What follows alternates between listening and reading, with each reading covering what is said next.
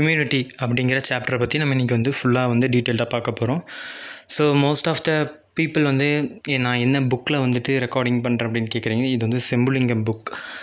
Sembulingam book வந்துட்டு like நான் ஒரு கான்செப்டை வந்துட்டு நல்லா டீட்டெயில்டாகவும் அண்ட் தென் வந்துட்டு அதை ரிவைஸ் பண்ணுறதுக்கும் ஈஸியாக இருக்கிற மாதிரி இருக்கும்.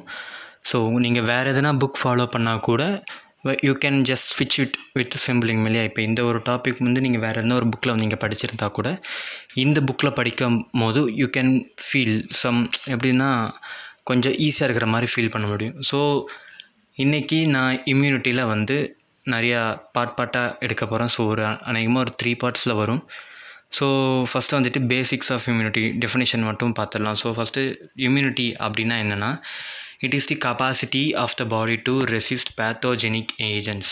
அதான் வந்து நம்ம பாடி வந்து foreign products like bacteria, viruses இது மாதிரி எதனா நம்ம பாடியில் வந்து அஃபெக்ட் ஆகிடுச்சுன்னா அதுக்கு அகெயின்ஸ்டாக வந்து ஒரு டிஃபென்ஸ் மெக்கானிசம் ஒர்க் பண்ணும். அந்த டிஃபென்ஸ் மெக்கானிசம் அதுக்கு பேர் இம்யூனிட்டி அப்படின்னு பேர்.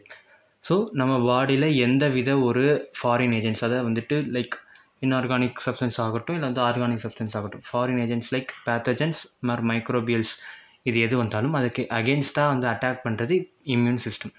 ஸோ இந்த இம்யூன் சிஸ்டம் வந்து 2 டைப்பாக இருக்குது. ஒன்று வந்து innate இம்யூனிட்டி, இன்னொன்று வந்துட்டு acquired immunity. So innate immunity R நான் ஸ்பெசிஃபிக் இம்யூனிட்டி அப்படின்னு சொல்லுவாங்க. அது ஏன் நான் ஸ்பெசிஃபிக் இம்யூனிட்டி அப்படின்னு சொல்கிறாங்கன்னா, எந்த ஒரு ஸ்பெசிஃபிக் பேத்தோஜனுக்கோ இல்லை ஸ்பெசிஃபிக் லைக் பாக்டீரியா, ஃபங்கைக்கோ அகெயின்ஸ்டாக இந்த இம்யூனிட்டி ஒர்க் ஆகாது. இது வந்து டோட்டலாக நம்ம பாடியில் இருக்கும். டோட்டலாக எந்த ஒரு பேக்டீரியா, ஃபங்கை, வைரஸ் எது வந்தாலும் இதை வந்து உடனே அட்டாக் பண்ணும். ஸோ நான் ஸ்பெசிஃபிக்னால் ஒரு குறிப்பிட்ட ஒரு வைரஸ்க்கு மட்டும் இல்லை ஒரு குறிப்பிட்ட பேக்டீரியாவுக்கு மட்டும் அகெயின்ஸ்டாக இது ஒர்க் பண்ணது. டோட்டலாக ஓவராலாகவே எனி ஃபாரின் ஏஜென்ட்ஸ் அது வந்து பாடி அட்டாக் பண்ணால் இது உடனே வந்து ஆக்ட் பண்ணும். ஸோ innate இம்யூனிட்டிங்கிறது வந்து நம்ம உடம்புல நம்ம பிறக்கும் போதே வந்து நம்மளோட பாடியில் வந்து டெவலப் ஆகிறது தான் வந்து இந்த innate இம்யூனிட்டி. ஓகே, நெக்ஸ்ட்டு வந்துட்டு என்னென்னா acquired immunity R specific immunity. acquired அப்படிங்கிற வேர்டோட மீனிங்கே வந்து என்னென்னா, நம்ம வந்து வாங்கிறது, பெறுறது, இப்போ நம்ம வந்து பெற்றுக்கொள்வது, அந்த மாதிரியான ஒரு மீனிங் தான் acquired. ஸோ ஒரு விஷயம் நடந்ததுக்கப்புறம் நம்ம அதிலேருந்து என்ன எடுத்துக்கிறோம், acquired மெமரி, அந்த மாதிரி இதில் வந்து acquired இம்யூனிட்டி. அண்ட் தென் இது வந்து ஸ்பெசிஃபிக் இம்யூனிட்டி. அப்போ ஸ்பெசிஃபிக் இம்யூனிட்டினா ஒரு குறிப்பிட்ட பேத்தோஜனுக்கு எகெயின்ஸ்டாக மட்டுமே இந்த acquired இம்யூனிட்டி ஒர்க் பண்ணும். அந்த குறிப்பிட்ட அந்த பேத்தோஜனில் இருந்து தான் இந்த இம்யூனிட்டியை நமக்கு வந்து டெவலப் ஆகிருக்கும்.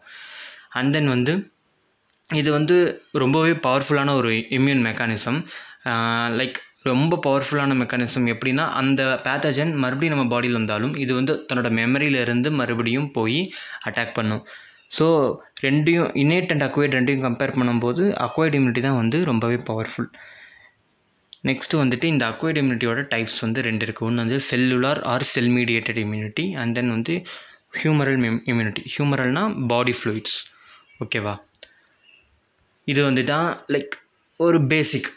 இப்போ எப்படி இம்யூனிட்டினா என்ன, அண்ட் தென் வந்து innate இம்யூனிட்டினா என்ன, acquired இம்யூனிட்டினா என்ன, இப்போ 3 விஷயம் பார்த்துருக்கோம். இம்யூனிட்டினா பேத்தோஜன்ஸ்க்கு அகெயின்ஸ்டாக பாடி ஆக்ட் ஆகிற அந்த ரெசிஸ்டன்ஸ் பேர், அந்த டெஃபென்ஸ் மெக்கானிசம் பேர் இம்யூனிட்டி.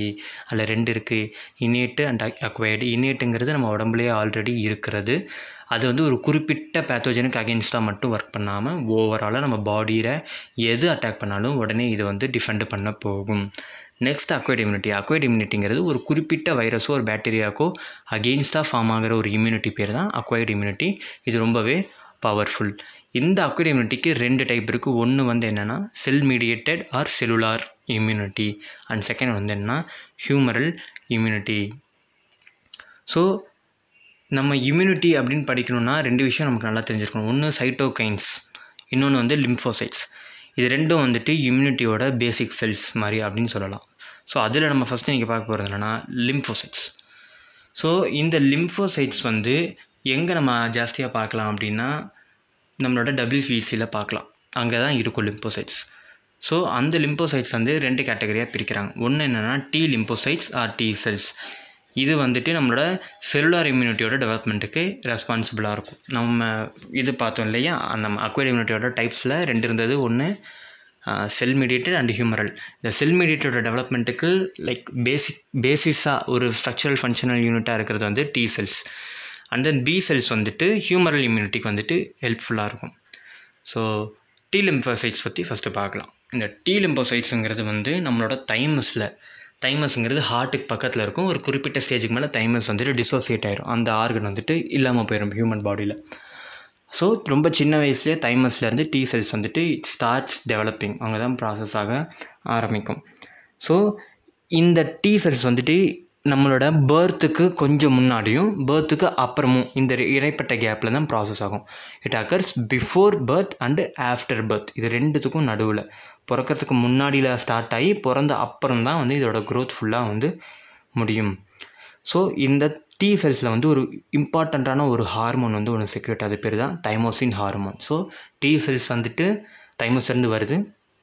அண்ட் தென் வந்து இதோட டெவலப்மெண்ட் பீரியட் வந்துட்டு பிறக்கிறதுக்கு முன்னாடிலேருந்து பிறந்தக்கு அப்புறம் வரைக்கும் இதுக்கு நடுவில் இருக்கிற கேப் இருக்குல்லையே, அதில் தான் டி செல்ஸ் வந்து ஃபுல்லாக டெவலப் ஆகுது தைமஸில். ஸோ இந்த தைமஸ்லேருந்து ப்ரொடியூஸ் ஆன இந்த டி செல் ஒரு குறிப்பிட்ட ஹார்மோன் ரிலீஸ் பண்ணுது. அந்த ஹார்மோன் பேர் தைமோசின். ஓகே, இந்த தைமோசின் வந்துட்டு ரொம்பவே இம்பார்ட்டண்ட்டான ரோல் வந்து ப்ளே பண்ணும் நம்மளோட இம்யூனிட்டியில். ஏன்னா வந்து இது அக்வைர்டு இம்யூனிட்டியில் வந்து வர்றது. ஸோ ஒரு நமக்கு என்னன்னே தெரியாத ஒரு பேத்தஜன் நம்மளை அஃபெக்ட் பண்ணும்போது இதெல்லாம் வந்து ரொம்பவே ஹெல்ப்ஃபுல்லாக இருக்கும். லைக் உள்ளே பூந்து அதோட டிஃபென்ஸ் மெக்கானிசம் ஸ்ட்ரக்சரை வந்து டெவலப் பண்ணுறதுக்கு யூஸ் ஆகும். அண்ட் தென் இது வந்து நம்மளோட தைமஸில் இருக்கிற இந்த லிம்போசைட் ஆக்டிவேஷன் வந்துட்டு ப்ராலிஃபரேட் பண்ணும். ப்ராலிஃபரேஷன் இல்லை ப்ராலிஃபரேட் அப்படின்னாலே ரேப்பிட் மல்டிப்ளிகேஷன். 1 4 ஆகும், 4 8 ஆகும், 8 80 ஆகும், அந்த மாதிரி ரேப்பிடாக மல்டிப்ளை ஆகும். அதுக்கு பேர் தான் ப்ராலிஃபரேஷன். ஸோ இது வந்து லிம்போசைட்ஸோட ஆக்டிவேஷன் அண்டு ப்ராலிஃபரேஷனை வந்துட்டு ஆசலரேட் பண்ணும். ஆசலரேட்னா வேகப்படுத்தும், அந்த ப்ராசஸை வந்து வேகப்படுத்தும். ஆல்சோ நம்மளோட லிம்ஃபாய்ட் டிஷ்யூஸில் இருக்கிற இந்த லிம்போசைட்ஸ் ஆக்டிவிட்டி வந்து இன்க்ரீஸ் பண்ணும். நெக்ஸ்ட் வந்து நம்மளோட டி லிம்போசைட்ஸ் வந்து ஒரு 4 டைப்ஸ் இருக்குது. ஸோ ஃபஸ்ட்டு டைப் பேர் என்னென்னா helper D cells R inducer D cells. இந்த இன்டியூசர் டி செல்ஸ் வந்துட்டு என்ன பண்ணுன்னா, லைக் நம்மளோட எப்படி சொல்கிறது, நம்மளோட பாடியில் அந்த பேத்தோஜன் வந்தோடனே அது சர்ஃபேஸில் இருக்கக்கூடிய அந்த ஆன்டிஜென்ஸ்லாம் வந்து டிஸ்ட்ராய் பண்ணுறதுக்கு இந்த ஹெல்பர் ஆர் டி செல்ஸ் வந்து ரொம்ப ரொம்ப முக்கியமாக இருக்கும். ஆல்சோ இந்த செல்ஸ் வந்து CD4 செல்ஸ் அப்படின்னு சொல்லுவாங்க. இந்த CD அப்படின்னா கிளஸ்டர் ஆஃப் டெவலப்மெண்ட் அப்படின்னு ஒரு வேர்ட் வரும். ஆக்சுவலி CD4 அண்ட் தென் வந்துட்டு CD8 அப்படின்னு 2 இருக்குது. அந்த CD8 தான் வந்துட்டு அடுத்து நம்ம பார்ப்போம் கில்லர் டி செல்ஸ் ஆர் வந்து சைட்டோட்டிக் D cells. Okay, so first வந்து என்ன CD4னா என்னது cluster of differentiation. CD4 cells வந்துட்டு helper D cells. And then CD8 cluster of differentiation 8 cells. It is also called as killer cells R cytotoxic D cells.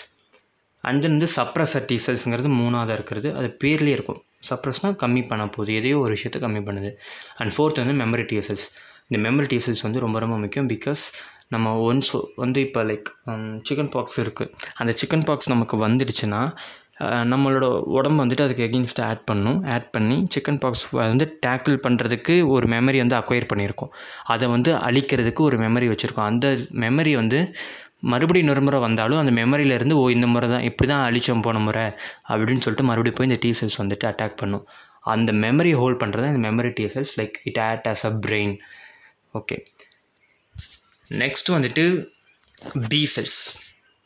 இந்த B cells வந்துட்டு நம்மளோட foetal லைஃப்பில் வந்து லிவர்லேயும் after birth வந்து phone மேரோலையும் வந்துட்டு formation நடக்கும். And then இது வந்து இந்த பர்சா ஃபேப்ரிக்கஸ் அப்படின்னு சொல்லிட்டு ஒரு பேர்டோட ஆர்கனில் இருந்தால் ஃபஸ்ட்டு கண்டுபிடிச்சதெல்லாம் சொல்கிறாங்க. ஸோ அதெல்லாம் வந்து தெசிஸ், நம்ம அதுக்குள்ளே போக வேணாம். பி செல்ஸோட ஃபார்மேஷன் மட்டும் சொல்கிறேன். நம்ம பிறக்கிறதுக்கு முன்னாடி ஃபீட்டல் லைஃப்பில் லிவரில் வந்து கொஞ்சம் ஃபார்ம் ஆகும். பிறந்ததுக்கப்புறம் போன் மேரோவில் தான் வந்து பி செல்ஸ் ஃபார்ம் ஆகும். ஓகே, இதில் 2 வெரைட்டி இருக்குது, 2 டைப் இருக்குது. ஃபஸ்ட் ஒன்று என்னென்னா plasma cells and another one is memory cells. So இந்த பிளாஸ்மா செல்ஸ் மெமரி செல்ஸ் பற்றி நம்ம லேட்டராக படிக்கலாம். இப்போ வந்து நம்ம ஆன்டிஜென் அப்படிங்கிற அந்த ஒரு புது டேர்முக்குள்ளே போகிறோம். ஆன்டிஜென் ஆன்டிபாடி இது ரெண்டும் வந்துட்டு ரொம்ப இம்யூனிட்டியில் படிக்கிறோம், இம்யூனிட்டி பண்ணுறோம். லைக் இம்யூனிட்டியை அசோசியேட் பண்ணி ஒரு ஒர்க் பண்ணோன்னா நம்ம ஆன்டிஜென் ஆன்டிபாடி அப்படிங்கிற வேர்டை விட்டு எதுவுமே பண்ண முடியாது. ஏன்னா இந்த வேர்டு அவ்வளோ முக்கியம்.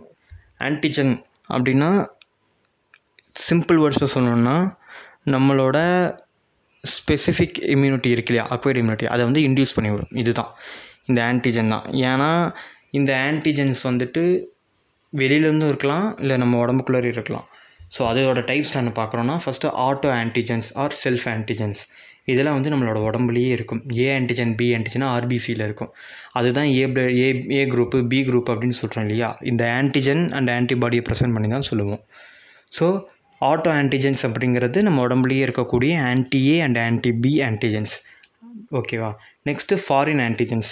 இந்த ஃபாரின் ஆன்டிஜென்ஸ் ஆர் நான் செல்ஃப் ஆன்டிஜென்ஸ் வந்துட்டு நம்ம உடம்புல இருந்து வெளியே வரும் பேத்தோஜன்ஸ். ஓகேவா. ஸோ இந்த ஆன்டிஜன்கிறது வந்து நம்மளோட ஸ்பெசிஃபிக் இம்யூனிட்டியை வந்துட்டு இன்டியூஸ் பண்ணும், ஆக்டிவேட் பண்ணும்.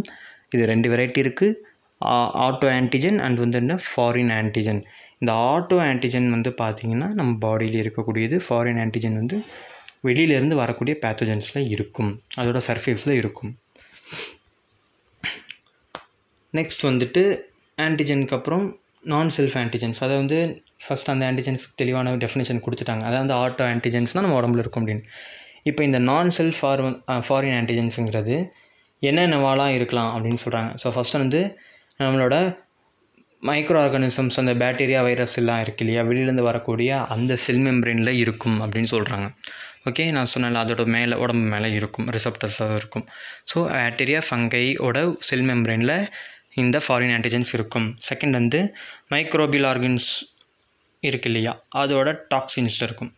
ஸோ அந்த மைக்ரோபியல் ஆர்கானிசம்ஸ் ரிலீஸ் பண்ணுற டாக்ஸின்ஸில் இந்த மாதிரி ஃபாரின் ஆன்டிஜென்ஸ் இருக்கும். நெக்ஸ்ட் வந்துட்டு இந்த ஏ குரூப் பி குரூப்லாம் பார்த்து தான் பிளட் குரூப் வந்துட்டு நம்ம வந்து டிரான்ஸ்ஃபியூஷன் பண்ணுவோம் இல்லையா. இப்போ அதில் எதனா இன்கம்பேட்டபிலிட்டி ஆகிடுச்சு, இப்போ ஏ இருக்கவங்களுக்கு பி கொடுத்துட்டாங்கன்னா இன்கம்பேட்டபிலிட்டி ஆயிரும். ஓகேவா. அந்த இன்கம்பேட்டபிலிட்டி ஆகும்போது அந்த டிரான்ஸ்பிளான்டட் ஆர்கன்ஸ்லேயோ இல்லை பிளட்லேயோ நம்மளோட ஆன்டிஜன் வந்துட்டு மாறி மாறி கலக்க ஆரம்பிச்சிடும். அதுவும் வந்துட்டு ஃபாரின் ஆன்டிஜென்ஸ் தான். நெக்ஸ்ட் வந்துட்டு அலர்ஜிக் சப்ஸ்டன்சஸ், நமக்கு அலர்ஜி ஏற்படுத்தக்கூடிய சப்ஸ்டன்சஸ். சிலருக்கு ஸ்கின் அலர்ஜி இருக்கும், சிலருக்கு டஸ்ட் அலர்ஜி இருக்கும். ஸோ அதெல்லாமே வந்து ஒரு ஃபாரின் ஆன்டிஜனால் தான் நடக்குது. ஸோ இதில் வந்து 2 டைப் இருக்குது. ஆன்டிஜென்ஸே 2 விதமாக பிரிக்கிறாங்க. நம்ம இப்போ பார்த்ததெல்லாம் லைக் எக்ஸாம்பிள்ஸ், அதை 2 விதமாக பிரிக்கிறாங்க. ஒன்று என்னென்னா, நம்மளோட இம்யூனிட்டி வந்து இன்டியூஸ் பண்ணுறதெல்லாம் வந்து இம்யூனோஜெனிசிட்டி அப்படின்னு சொல்கிறாங்க. நம்ம இம்யூனிட்டி வந்து இன்டியூஸ் பண்ணி அதுக்கான ஆன்டிபாடி வந்து ப்ரொடியூஸ் பண்ண வைக்கிறதெல்லாம் வந்து இம்யூனோஜெனிசிட்டி அப்படின்னு சொல்கிறாங்க, அந்த ஆன்டிஜனுக்கு பேர். அண்ட் தென் வந்து அலர்ஜிக் ரியாக்ஷன்ஸ் எல்லாம் வந்துட்டு ப்ரொடியூஸ் பண்ணுற ஆன்டிஜென்ஸ் வந்து அலர்ஜிக் ரியாக்டிவிட்டி ஆன்டிஜென்ஸ் அப்படின்னு வந்து சொல்கிறாங்க. ஓகே. நெக்ஸ்ட்டு வந்துட்டு நம்மளோட ஆன்டிஜென்ஸோட கெமிக்கல் நேச்சர். இந்த ஆன்டிஜென்ஸ் எல்லாமே வந்து கான்ஜுகேட்டட் ப்ரோட்டீன்ஸாக இருக்கும் அப்படின்னு சொல்கிறாங்க.